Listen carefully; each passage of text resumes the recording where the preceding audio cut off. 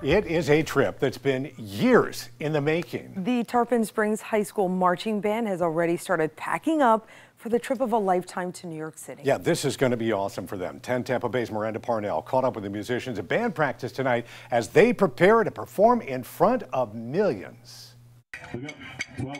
5, 6, 5, 6, 7, 8. We're just having a lot of fun putting it together and kind of getting in the holiday spirit. From Tarpon Springs to Times Square, these students are spending Turkey Day on a field trip that most musicians can only dream of. Performing in the Macy's Thanksgiving Day Parade and getting tutored by some of the best in the biz.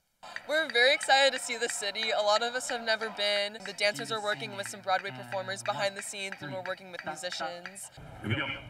Now, this is a trip that's been in the works since 2019. Then COVID hit, and then it delayed everything. So we actually knew that we were selected for the parade, but we couldn't make the announcement. And on Thursday evening, while there's a lot of counting going on, these students are mainly just counting down the days until they get to march in the parade after snagging what most would consider the best spot. Right before Santa Claus, so I'm really excited for that opportunity. Some students like Brooklyn Ford had the chance to see their siblings perform in the parade when the school was invited back in 2013. As a little girl, it was just so cool seeing Santa and all the floats go by, twice the size of me. And now these seniors will get the chance to show their skills and end their final year of high school on a good note.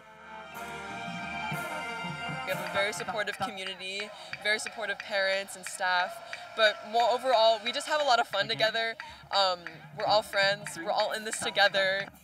In Tarpon Springs, Miranda Parnell, 10 Tampa Bay. They are awesome there. The Yeah. students are set to perform right in front of Santa in the parade on Thanksgiving tonight. They say they are thankful for the cooler temperatures we're having so they can adjust to performing in the New York cold.